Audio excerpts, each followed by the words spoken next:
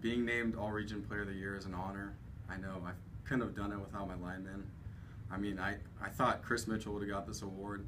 He's a great guy. He's going to the Air Force. Fantastic player. Great offensive lineman, defensive lineman.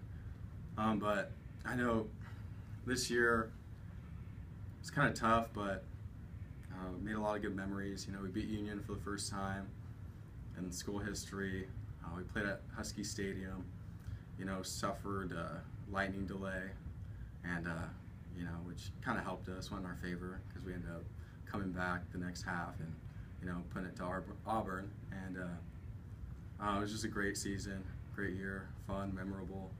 I wish I could be playing still. That was a dream, but yeah, that tough loss in the tiebreaker